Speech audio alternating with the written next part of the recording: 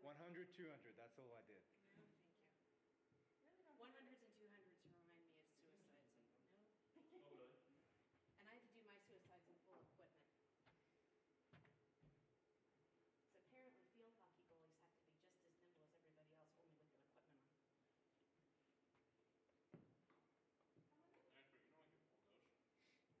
Actually, you know, I can pull those. Right? I love field hockey goalie equipment. They don't actually make goalie equipment for field hockey, so they take ice hockey and football and rugby and mash it together. They do make field hockey pads. It's kind of like field hockey. It's like Gaelic football. Right? With sticks. Have you had a Gaelic football? My first time in this fancy It's new room. rugby, soccer, Aussie rules football. Do they have sticks? No, it's all the footballs put together. It's very big in Ireland. Yeah. So we would just gear up in this random stuff. We'd have to go to the football equipment to get the pads. Yeah. See what I'm saying? And I walk by and Gordon's on that and he's like zipping along and I'm like, holy crap. Yeah. And then you can connect this to that? Yeah. Yeah, you can also connect your iPad to that. To this? So this got delivered without the Wi-Fi modem. I can't do it. Configure it? Here. So I'll do it for like a Monday when we're off on Monday. Tuesday? So Wednesday. Alright. Consider it done. Yeah. Should be like that. Oh, to link or to sync? So we could run this if it was PowerPoint, we could just load it on the PowerPoint app. Yeah. And you could just say, okay, so this here and this here. And I'd be drawing on the slide together?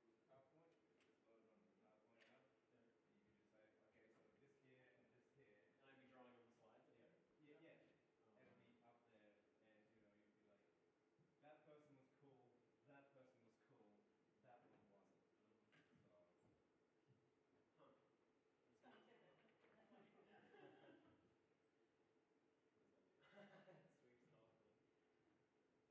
That's neat. I just That's say fancy. on that thing portraits. It is? Good to know. I walk by the room and I'm dying and I go over and I talk to Carrie and I'm like, I interrupted a meeting between Carrie and Nate and I'm like, You mastered it in a day? no, I put it on the floor. And I mentioned it and they both looked at me, they're like, right? And then Teresa was like, have you seen Gordon? Working on this thing? Having a good time, huh? Going out early, which is the best place to sit. I'm like, this is I think as long, hand-delivered yeah, that might be good. I mean, as long as you're not like directly in front of it, because it is positioned to get, so it's up a bit. paper schedule. What? I just imagining like, I'm so sorry for this. no. Oh. Oh, You, where's your drawer? I don't know. Somebody might have written that. Oh, wow. Oh, yeah. Hello. I'm not Oh, okay. I know, I literally did that one on the spot. It was like, So that means And we then you take make a videos screenshot? of your You back. screen cap the whole thing? no, I just saved it. It actually. Oh, yeah, he did that when he exited out. He It's said not just save. me, Oh, see? that's neat. Not just me. All right, come January. Fun. I thought the chocolate muffins were better personally. This is not about me. This is not about me. Oh, wow. Although I would be curious to know what Rory thinks. Next year, perhaps, he'll tell you.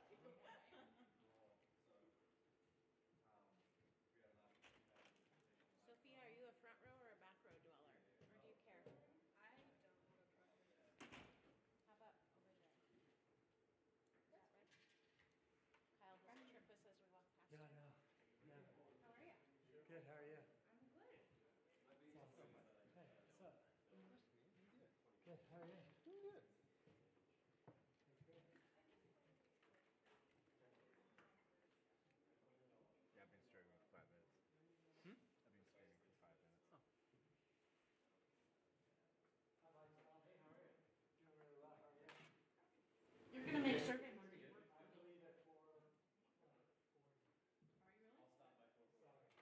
Sorry. I very, very much appreciate that. Make sure you walk by the so we get your Yeah. for you.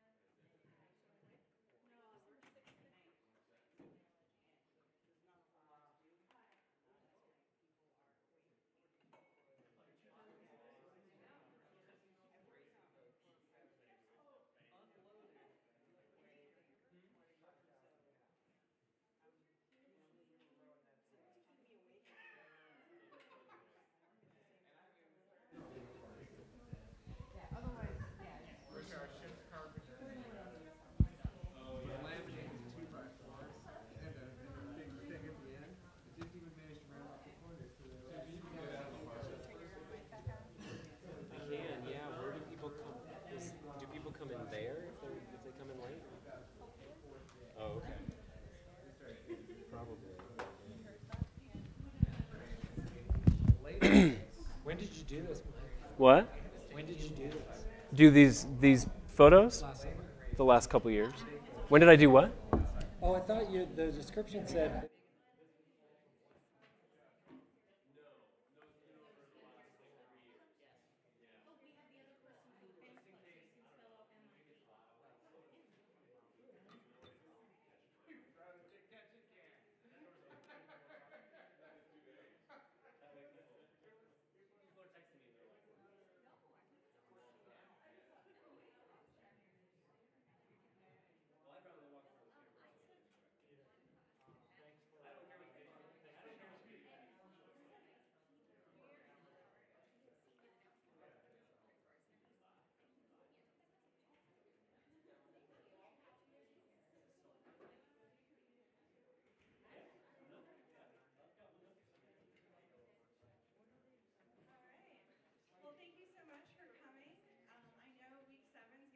And everyone has lots of work to do, so we appreciate you making it out.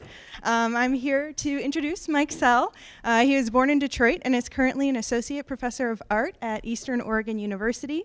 He is a member of the Society for Photographic Education and the Popular Culture Association. And his artwork and research investigates mimetics and digital analog aesthetic and media-centric constructed imagery. His photography has been exhibited throughout Michigan, Oregon, and select shows in Chicago, Los Angeles, New York, and Europe. He has presented research at SPE Northwest conferences in Portland and Eugene, as well as Popular Culture Association conferences in Seattle, Chicago, and Washington, D.C. In 2014, he was an invited speaker and artist at the Husape Gallery in Estonia, for which he received a grant from the Oregon Arts Commission. Sell is also a chair of the Union County Cultural Coalition, a partner with Oregon Cultural Trust. In April next year, he will present a version of this talk at PCA National Conference in Washington, D.C. So thank you all for coming. I'll turn it over. Thank you. Thanks, Jen. Oh. Good afternoon, everybody, and thanks again to Jen and Rhonda for helping coordinate a time for this presentation in the middle of my busy schedule and everyone else's busy schedule. And thanks to MJ for the publicity and all the help in getting all of this together and informing me about how wonderful this new space is. I really like this a lot. My talk today, and if I stutter or cough or anything, I'm getting over the tail end of a cold, and I think that I got it beat, but it is a little unnerving, so bear with me. My talk today is going to be about me, my art, the artwork I create, and the band Fish. A lot of you know who I am and how I got here and my particular journey, especially if you've been in a uni class in the last 3 or 4 years, because I've consistently been telling all of those incoming students my ridiculous story about getting to La Grande from Michigan.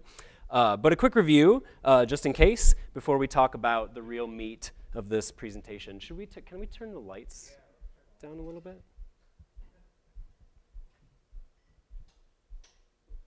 Yeah. I can still see.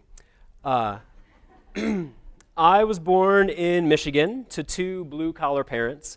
They lived in the same house. There's Michigan right there.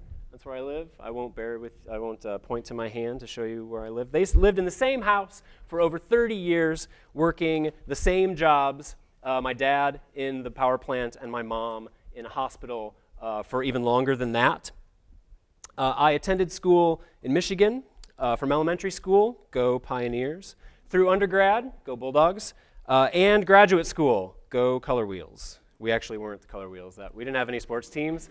That's what we joked our mascot would have been, because it was an art school.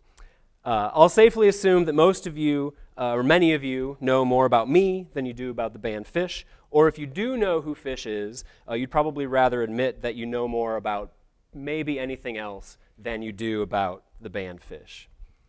Fish is a rock band, in so many words. They formed in Vermont in the early 1980s. Since their inception, they've played thousands of concerts throughout the United States, Japan, and Europe, and they have such a large following that they've put on 10 successful fish-centered festivals 3-day events where the only performer at the time is Fish, where people will camp and live in this little commune of 30 to 60,000 people, seeing a show every night for 3 consecutive nights with vendors that are Fish specific and events and art projects and all sorts of weird things. Oh, this is the map. This is the camping map from one of the last festivals, which I thought was really interesting. And in 2017, they played 13 consecutive shows over 3 weeks in the summer at New York's legendary Madison Square Garden. Excuse me. The band has accomplished all of this without any traditional commercial success or mainstream exposure. 3 of their studio albums have cracked the top 10 on Billboard charts, but all 3 records fell off the top 200 in only a few weeks, the longest lasting about 5 weeks on the top 200. Fish's staying power is kind of remarkable despite this lack of commercial popularity. Their 2017 tour ranked 24th nationally, averaging over 30,000 fans per show, grossing about $1.5 million per show, and playing to almost 750,000 fans over the course of 42 shows in 22 cities. By comparison, oh, and I forgot to add a slide. By comparison, Bruce Springsteen's 27 tour, which was ranked 6th nationally, grossed nearly twice as much money per show as Fish, with ticket prices that were more than 3 times the average cost. I was first exposed to the band Fish in high school, go Saints, by a stereotypical 1990s stoner, pseudo-hippie kind of kid. If you're about my age and you weren't one of those kids, you probably went to school with a kid like that. He thought it was hilarious, and maybe he thought it was interesting, but he mostly hilarious, that a band would release a 36-minute version of a song on CD, and this is what he had playing in the computer in computer class, where we were supposed to be learning how to use Microsoft Publisher or some other software that nobody uses anymore because it was the 90s and all that stuff is obsolete. He felt compelled to tell me, dude, you've got to hear this. And we made it about 2 minutes in before the teacher probably told us to turn it off because it was disrupting the class or we were supposed to be focusing on something else. In the end, though, that wasn't really my thing. It just didn't appeal to me, and I didn't really think anything of it.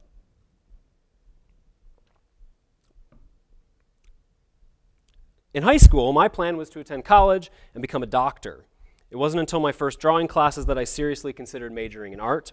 I'd been making art all of my life, and much of that work revolved around people and music, and I never really fully realized this until recently. A month or 2 ago, I was putting together a similar talk where I was trying to kind of piece together my entire creative process from like birth until now. And I kept coming back to these recent images that we'll look at in a little bit, and images and work that I had made when I was much, much younger, and how music kind of played a part in all of this.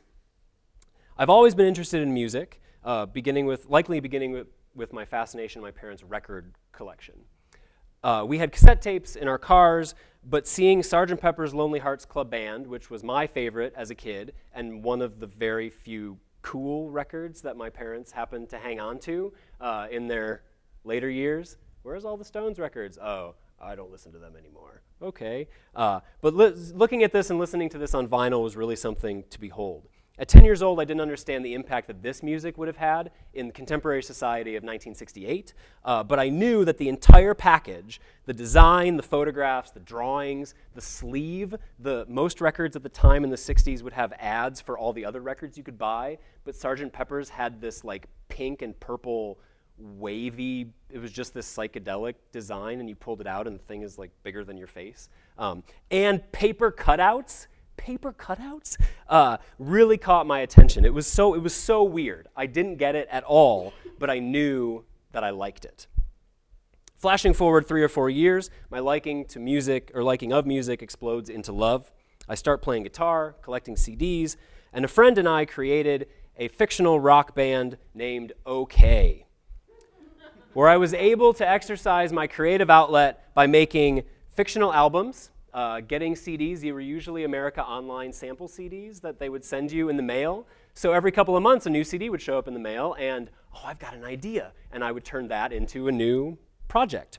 This was all accompanied by scrapbooks that I kept, which would catalog images, lyrics, designs, and all these inside jokes. Basically, a 3 or 4 year record of my friendship with my best friend in middle school and part of high school, where this is all we did was pretend we were in a band. And these are 2 songs that he wrote that aren't real songs, but they have words. They don't have music. Additionally, I used my parents' video camera to create documentaries that focused on my friends who were in a real rock band, following them around and making sort of pseudo mockumentaries in the Spinal Tap style, only it was real. Recording the shows that they performed and their hijinks behind the scenes. The films never saw widespread commercial release, believe it or not. Though I do have old VHS copies if anybody is interested and can scrounge up a functioning VCR. If you want to, you can send a tech ticket to Gib, and he'll get started on. Maybe we can have a viewing party in this room. It's humongous. That'd be really fun and really strange, and probably really embarrassing. Everything I had ever done that related to music, however, was through imitation. And this is an important theme that kind of runs throughout the course of this talk and kind of everything that I've ever made, ever. I was copying what I saw around me, and all of the songs I knew how to play on guitar were always other people's songs. And everything that revolved around this fake band was all kind of a parody of other things that we knew about, because it added legitimacy to what we were making by referencing this thing that was already legitimized in everyday society. By the time I got to college and I entered a BFA program, I found other artists and techniques that I could appropriate and copy, namely in early Photo 1 portraits, when I discovered the photography of Richard Avedon, who's still one of my all-time favorites. And one of my first projects was to create photos in that style, and that sort of methodology has kind of stuck with me ever since. These images were students who worked in the art studios and were my first attempts at connecting with people that I didn't entirely know through photography, and they were also my first attempts at making one thing that was actually something else. Technically, these images that Avedon shot were on an 8x10 camera, so he was shooting film negatives that are about as big as this piece of paper, and printing these negatives gives you this distinct black border around the edges. But that's a very advanced type of photography. That's a photo 2, photo 3 kind of thing. And in beginning photography, we only had 35mm film, and so I made a stencil so that I could print my 35mm images as though they looked like 4x5 images or 8x10 images. And I remember it really frustrating my photo professor because he thought that that was an inordinate amount of work to mimic this photography, and it impressed the students who were in photo 2 who were a year ahead of me, and I thought that I was like really special. Like I got their attention. I continued shooting portraits when I got to graduate school, including a series of images featuring pastors, reverends, and rabbis. I spent a decent amount of grad school on this religious kick, which I think a lot of artists kind of do, at least at some point in their career, because you have to grapple with that kind of thing. Maybe it was because I was raised Catholic, that you kind of have to really dig deep and find out what that stuff is about. These color environmental portraits were explorations of community and stature, examining the role of male leadership in religious communities. My MFA thesis work was also portrait-focused, though mostly environmental, as I depicted a fictional presidential candidate and his unsuccessful bid for the office in the 2008 election. The entire project relied on viewers' trust in replicated media, that through familiar communication tools, an artist could present a fictional scenario as real. The imitation was close enough to the real thing that the resulting work, in a way, became real in and of itself. So this project was entirely staged with this guy who eventually became my friend, but I found him by searching for people in the area who were actors on MySpace. Because when I started grad school, MySpace was also still a thing. The final exhibition was presented like a historical display with framed pieces and info cards and a display case featuring the artifacts of the campaign. That tie is the tie that he had on his head on the Rolling Stone cover. After I moved to LeGrand in 2011, I completed a series of portraits that focused on members of an online message board or forum as a way to investigate identity, both real and constructed, and how strangers interact with each other online. It should be noted that I first fell into this group of anonymous rascals because the internet message board itself that I discovered in the early 2000s in my undergraduate days was focused on the Dave Matthews Band, which was a band I fell in love with way back then.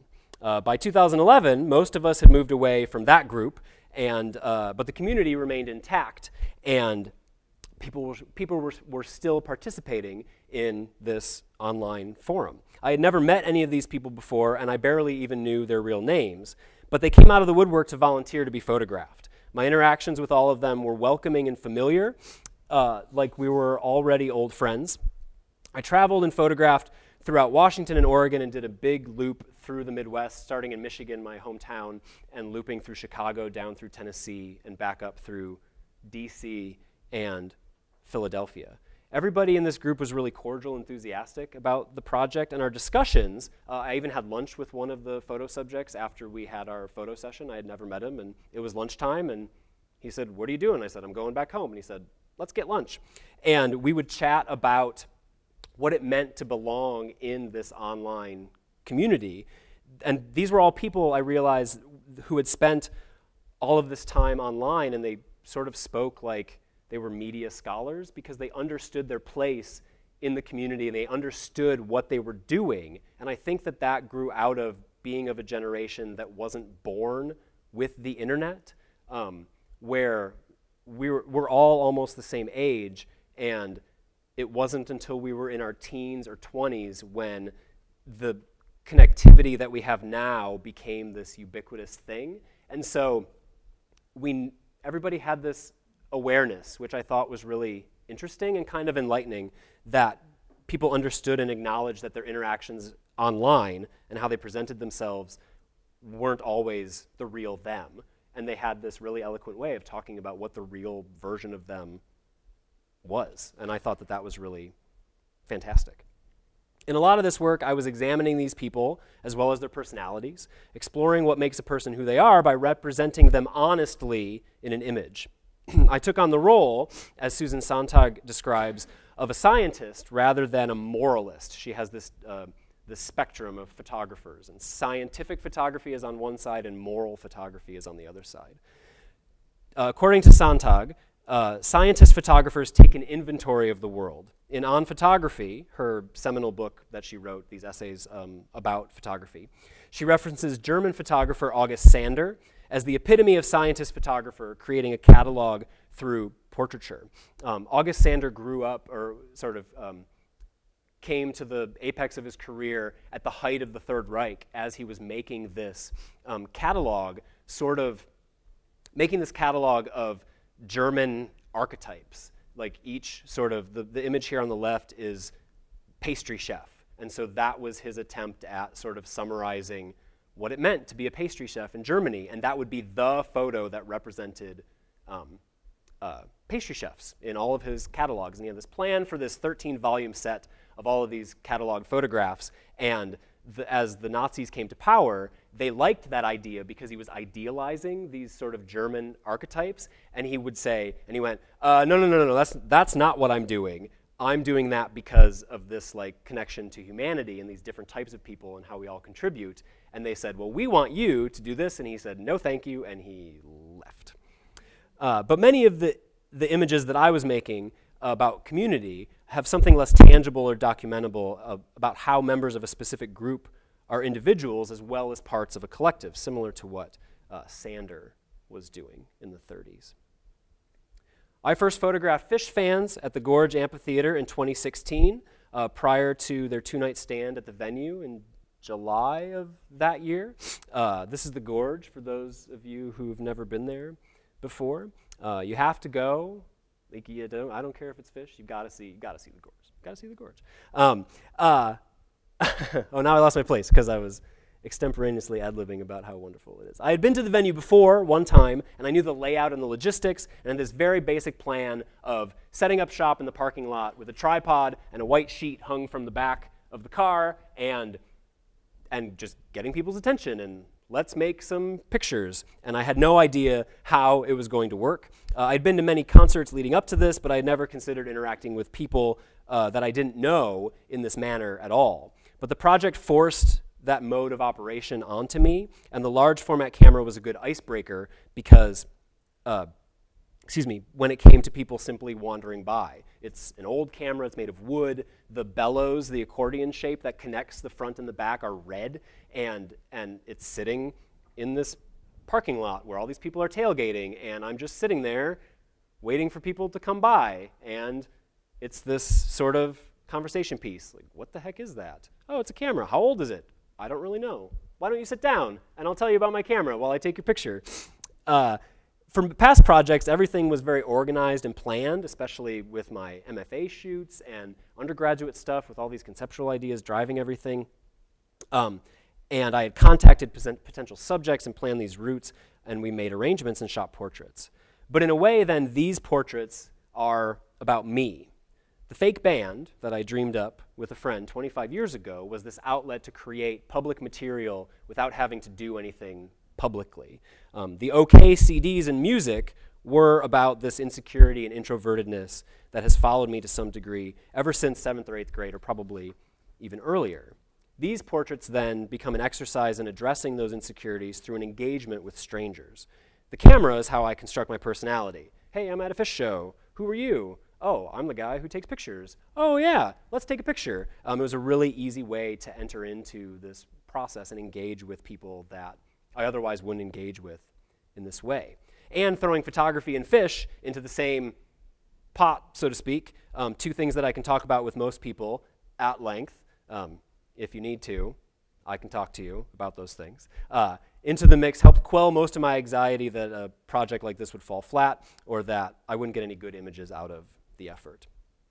I was comfortable with the subjects in front of me, fish and the people who see the band. This also made the project work more smoothly, as the crowds are usually open to interaction and invitation to engage with people they didn't know, especially when they're out in the sunshine, in Washington, in the summertime, and they're walking around, and they probably have a beer in their hand. When the purpose of gathering is a concert by a band that everybody likes, it brings out this camaraderie similar to a political rally or a religious ceremony or something like that. But these images are about photography, because photography is always about photography.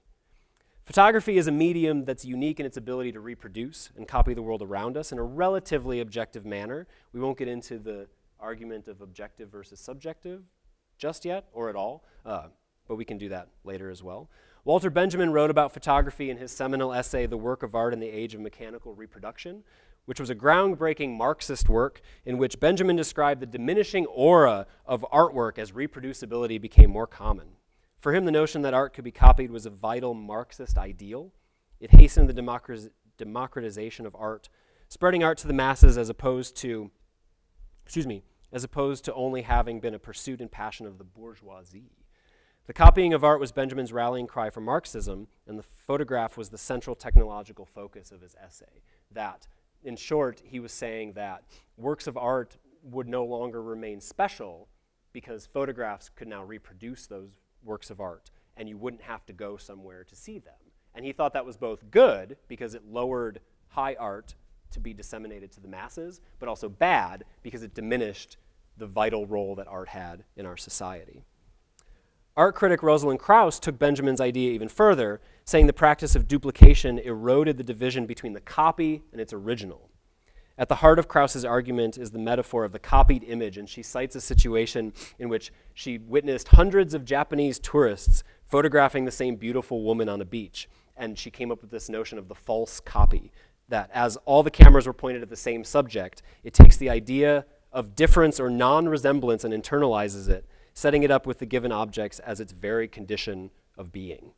This is similar to Roland Barthes and his sweeping generalization that people, in real form or captured within photographs, are nothing more than copies of copies, either real or mental.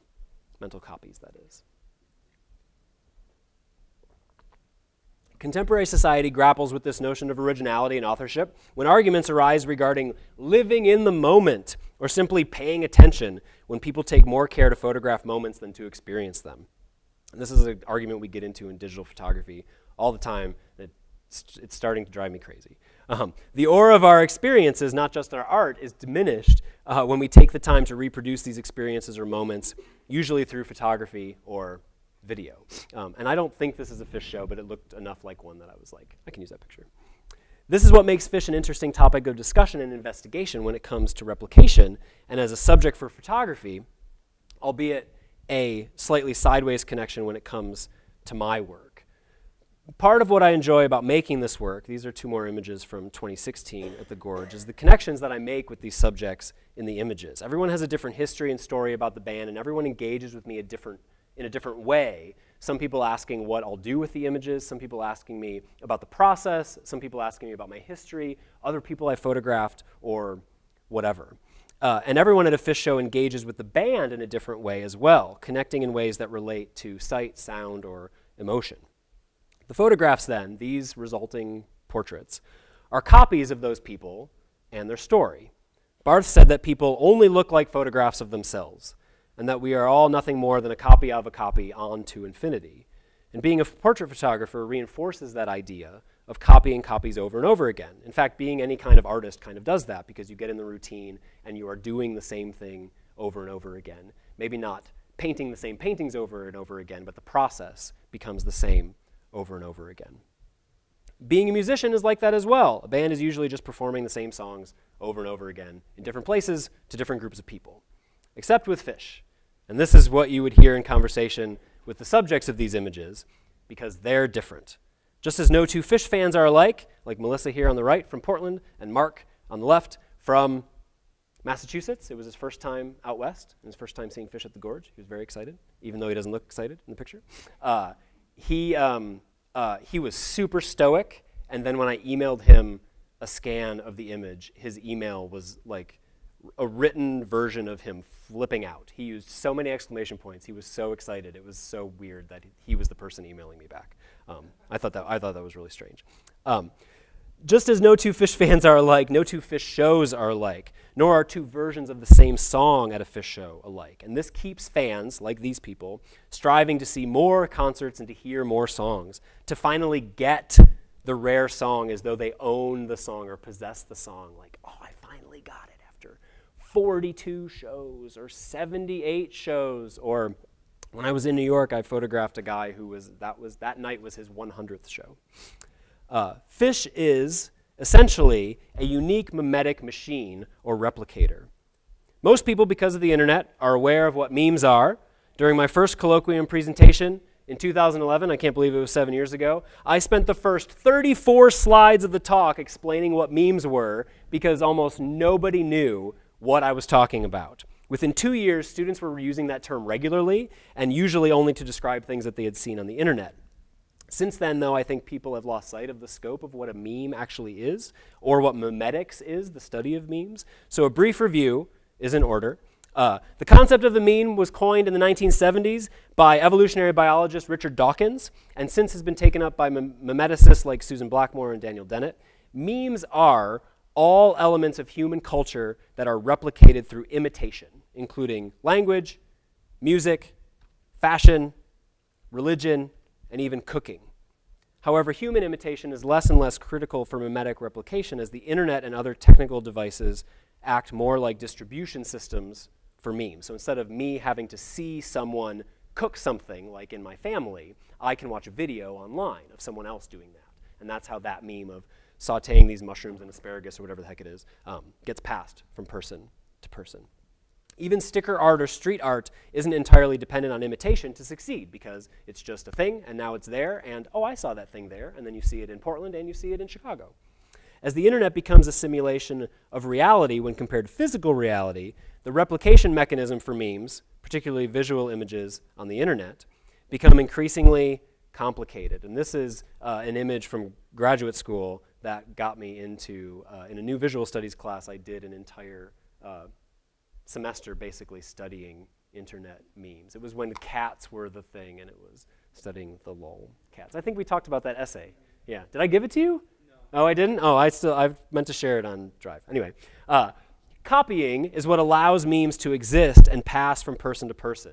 Knowledge, language, stories, songs, everything that we can pass along through imitation is a meme. Even the words I'm saying, you understand them because of mimetic replication. It's part of our culture that we understand English. Like Susan Blackmore saying that the internet was created in order to spread memes, the obsession of a Phish fan has connections to mimetics as well. It's part of what is driving my talk today. I want to spread Phish to all of you because you'll be better off, maybe. The subjects of my photographs want to talk about Phish as well. They want this thing, these ideas, songs, music, jokes, memories, histories, to live on by passing it from person to person. The thing is that the meme is what's driving this idea. The meme, like a virus or a gene, is meant to be replicated. Phish is just the perfect vehicle for Phish-generated memes. And a band like Phish has memes all over the place. Phish-centric festivals with 50,000 people living together, that is just meme heaven. Every Phish show is swimming in memes, from the parking lot where people sell bootleg t-shirts that mimic and rip off well-known logos like Pepsi and Corona beer, to the 1960s culture that still perpetuates the average Phish fan, people wearing bell-bottoms and dreadlocks and tie-dye. Shakedown Street, which started with people selling their crappy stuff at Grateful Dead shows so they can make enough money just to go to the next Grateful Dead show, that's here too. These are images from this past summer at Shakedown Street. There's even a Trailblazers meme jersey that references a Phish song in there as well. Every band, every artist, or every creator is intentionally or not creating memes. Creative types contribute memes to the world as developers of culture. And then there's the music itself. With every live version of a song sounding different, Phish has developed a culture of fans obsessed with specific memes. Phish plays music in a broad range of styles and genres, from rock to funk to bluegrass, prog, fusion, and jazz, and even barbershop, quartet, and a cappella songs. Their set lists are mostly unscripted, unplanned, and most of their performances consist of composed songs that feature prominent improvised sections, resulting in unique memes being churned out night after night from performance to performance. Additionally, a reasonable portion of Phish's musical repertoire consists of cover songs. An average white band from Vermont had to get its start playing covers somewhere, right? Playing cover songs, though, gives Phish a unique advantage over other groups that traditionally shrug off playing cover songs. Because, as a band playing prog, rock, jazz, improv, cover songs can act as a foothold for new fans to discover the music of Phish because they hear them playing another song that they're familiar with. That's part of what interested me in the band during my undergraduate days when we had Napster, and you could look up, I do want to hear Phish playing Tumbling Dice by the Rolling Stones. I know that song. Hey, here's these guys covering it. What else do they play? If they play a Stones song or a Beatles tune, then I'm more likely to develop an interest in their other material, because if I like what I hear, then I want to hear more. Phish has a tradition of playing Halloween concerts with a middle chunk of each show dedicated to covering another band's material. Dubbed a musical costume, Phish has performed entire albums by the Beatles, Talking Heads, Velvet Underground, David Bowie, and Little Feat, to name a few. In each instance, Phish spread other bands' memes to new audiences while perpetuating their own memes, their mythology, and their stronghold in the culture of their fan base.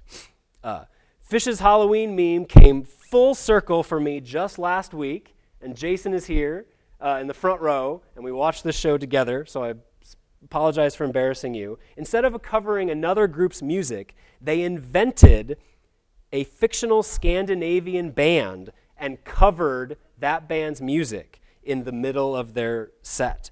What started as a joke with my friend in middle school of dreaming of having this fake rock band, last week I was watching one of my favorite bands essentially live out the dreams of 12-year-old me by pretending, they were pretending to be this other group. It was completely made up. Fictional music goes mainstream. It was right in front of my eyes, and it was a strange and delightful experience. I received an EOU summer stipend in 2017 that allowed me to travel to New York and take portraits before one of those 13 Baker's Dozen shows at Madison Square Garden. My photo sessions took place at an event called Fan Art, which was hosted by a hotel across the street from Madison Square Garden, where artisans and artists who create work that is only about the band Phish can get together, and it's kind of a little marketplace, and I had a little booth in the corner to take pictures. You can buy anything there from limited edition screen prints, drawings, photographs, but also like can koozies and welcome mats that have fish lyrics and stuff on them, jewelry, clothes, t-shirts, hammocks. The guy next to me was selling fish hammocks. Artisans and artists using the memes of fish in order to spread their own memes, copying copies of memes, like Barth says, on into infinity. In editing these New York images for the upcoming faculty show that opens tomorrow at 6 p.m. in the Nightingale Gallery, and you should all go and see the work that my wonderful colleagues have created, I developed a slight appreciation for this aesthetic of images that were lit artificially. I was really disappointed in how these images turned out when I started developing them last summer, and only by editing them this summer with images from this year as well, I kind of grew comfortable with the look of these photos, because you can tell they're inside, indoors. But those concerts were inside and indoors, and that's a different experience than being out in the open air, especially at a place like the Gorge. And these are 2 other images from that session. This past summer, I went back to the Gorge and repeated this routine. The color images from a few slides ago were taken while wandering around the expansive campground lot. This doesn't even show the venue. It's off on the right, I think. It's over there somewhere. It's on the fancy smartboard somewhere. I even saw some of the same people from previous years and was able to photograph them again. This is Megan, who in 2016 camped on the campsite next to me at our campground, and I photographed her the next day at one of the shows. And then this past summer, she and her husband showed up and parked right behind me and rushed over like I was a long-lost friend.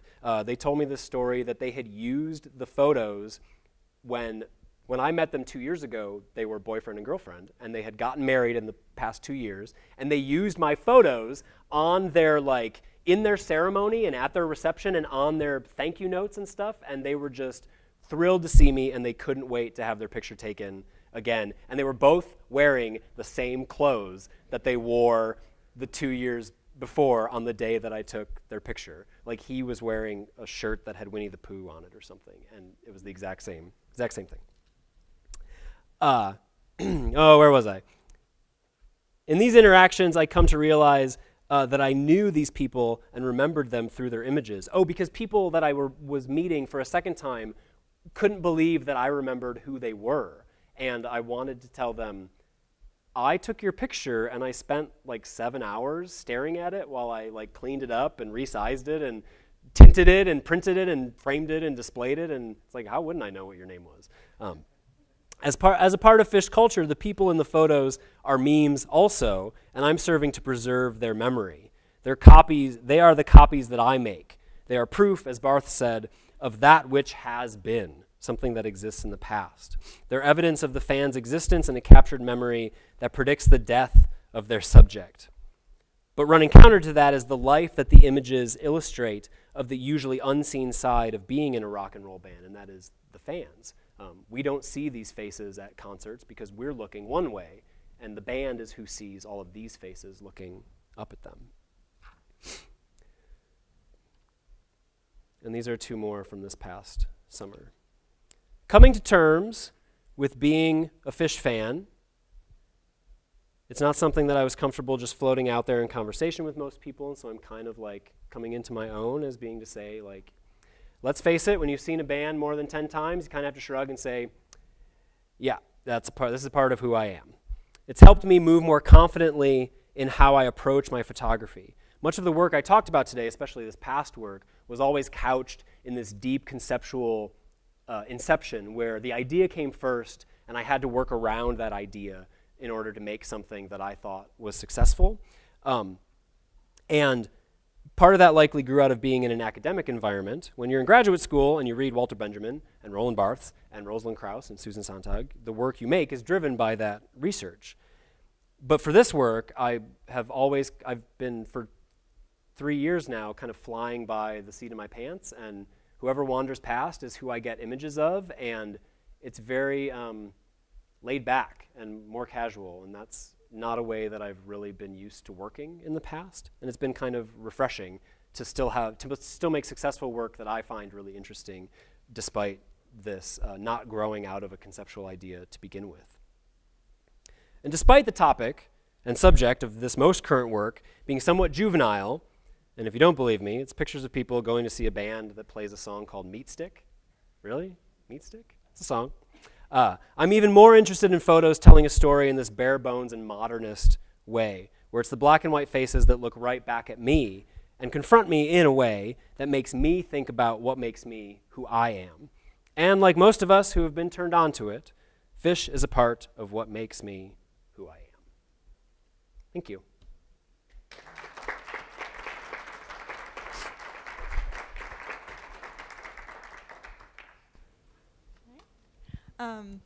So I think we'll go ahead and open it up. If people have questions, I'll come bring the mic around. Oh, that's fine. Even the students don't have questions. When There do we you go. get to, Thank you, when Nikki. do you get to do this? Will you teach us the process of making your 35 millimeter screen to make it look like it's bigger? I think in my studio, in my box of work from undergrad, I think it was a piece of mat board that I cut in that shape, and I think I saved that just because I save lots of things that I shouldn't save. So I may have it, and it's really, you just set it on the 8x10, and you print your picture, and then you cover it, and then you blast the edges with light, and it makes the little black lines. If you want to learn how to do that, I can show you that. But not so you can skip out on learning how to use the 4x5 for real, because that's not fair. That was really interesting, Mike. Thanks. Thanks. So one of the things that I noticed a lack of was just diversity in the subjects. And I'm familiar with fish and this more in the way you described it as being aware of it, not involved in it. But yeah, just comment on that in that type of way. Is that representative of the lack of diversity that's in these shows, and how do you think that affects the experience and how this information translates? Experiences with, do you mean experiences with the show or experiences in my interaction with the people? Yeah, that's a good question. So I was originally thinking, like at the show, what does that make the experience like? If people are all following this thing they're very comfortable with and they all look very similar, yeah, or not very similar, but they're all part of kind of a similar cultural thing, yeah, then it's interesting to me that people are going back and back and back for more and more and more, even though I mean, yeah, I don't know. I want to hear what you think about that. That's one thing that just my research hasn't started to explore. And I talk about it with students as like this idea of making art that you know, and when it's, no, that's not the right way to start that answer. If it's hard to confront that because that's who's there, and I do have images of a few people of color. I'm probably photographing more male subjects than I am photographing female subjects. I thought that this past summer that the crowd felt more diverse than even my first show was 8 years ago in Wisconsin, and it could have been because of that, being in the Midwest versus being at shows in New York City. But it's not something that I can make solid counter arguments to because it's a predominantly white crowd. It's probably not predominantly male, but it's not 50-50. It maybe is 60-40. And I don't know how I feel about that. I can either engage with that and make work that then starts to confront those issues, but I don't have a solid I wouldn't immediately have a solid grasp of why I would want to make those images. And that sounds like a cop-out. Like, let someone else investigate the social makeup of, or the demographic of this band that everybody loves, or that lots of people like, not everybody. And it's conflicting. Like, it really does. It doesn't bother me, but it is something that when I keep flipping through like now binders and binders of sheets of film, and like kind of jokingly thinking like, oh, that guy looks different, or oh, look at her, or but it's not. I feel strange then. Oh, I have to print that one so that when I exhibit them here or there or whatever, it isn't just a bunch of white faces staring back at us. And I think that that might be, I don't know if an artistic perspective of that is necessary. It might be a sociological perspective that makes that more interesting. How it affected you, if you thought about it in the context of your experience. In terms of this insecurity that I have approaching people, to the thing that I tell students about getting out of your comfort zone and like talk to people. If you want to take their picture, like ask them if you can take their picture, and if they say no, then oh well, you move on. But that's not. I don't have that little voice of my teacher telling me that buzzing in the back of my head, and I'm still very restrained and not wanting to like jump up in front of someone, and when the train of people walking past your camera is all white, then if I engage with a person of color, I feel strange not wanting to think that I only want to take their picture so that I can build some diversity into the images that I'm making. And that may be completely naive and short-sighted, because I am just a white man, and that maybe isn't how people think. But as I was putting this together, and I thought, presenting this in an academic environment with colleagues, like it begs a really important question. I mean, and it sounds. It has to be diverse by definition. You know what I mean? Like, No. Yeah, I think you made some great points in terms of that. Like, it doesn't have to be diverse just because diversity is required. No, I understand that. Interesting observation. It is, and that's just how it's been for a long, long time. But it was something that not in terms of taking pictures. It's what I did notice the last couple of shows, that it felt a little bit more welcoming and inclusive, or not that it didn't feel inclusive before or welcoming, but that's just kind of something I noticed. Yeah. So, do you ever consider going to shoot then different shows that maybe? Oh, sorry. So, do you ever go? Because like last summer in Pendleton, there was a country pop star, I think by the name of Blake Shelton, and a hip hop pop star by the name of Pitbull that co-headlined a concert that my retired neighbor went to from LeGrand and like tailgated all weekend with his. Like, this would present some sort of like really interesting dichotomy if, I don't know, setting up shop in one of those places. I would, and as this like on the heels of this becoming more engaging and something that I think that I could just keep doing, then that's the thing that I have to seek out. Yeah, and give it a try. Yeah. You didn't go though? No.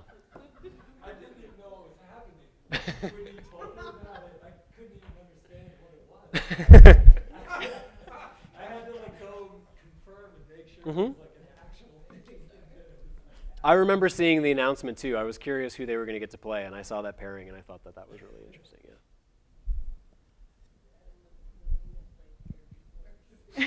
Do we have additional questions?